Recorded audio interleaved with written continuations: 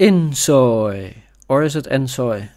I'm not really sure. Anyway, we're running it on the Macbook Pro M5. We've tested it on the Mac Mini M4 before and it ran pretty bad. And so now we're gonna look with the same settings, how does it run on the new MacBook Pro M5, and I'm kinda sad to say it runs the same or worse actually, and we're actually using the same settings. So let's have a quick look at the said settings.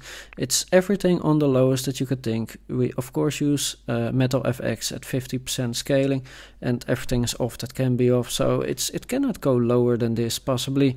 Right, and it performs worse or the same or worse because, well, the MacBook Pro cannot cope. It's just it cannot cool itself. As you can see, the GPU is 100%, but the CPU is also high, and you cannot see it because this widget has not been updated for the M5 yet, but it is throttling. It is downclocking the CPU, it's downclocking the GPU. So I presume in the Mac Mini M5 somewhere next year the performance would be a little bit better, but not by much. When the game is just fresh on and the whole laptop is cool, it's like 70 FPS, 75, so a little bit better than the M4, but nothing to write home about, because these graphics, guys, look at this.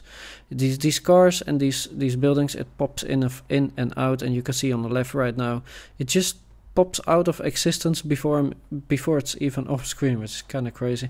And the same thing with many things in this game. I don't know why this pops, but probably something to do in there for the player. But that's least of my problems, the cars, and it's probably with the settings. I guess if you set it to higher settings it will be better, but you know, that's the end of this chip, right? You can set it high, or I mean you can, but you're gonna have single digit FPS, so it is what it is. This is what you deal with, and yeah, I'm kind of sad. I'm sad both in this game, but I'm also kind of sad with Apple. Why did they release the M5 in this useless chassis of the 14-inch MacBook Pro?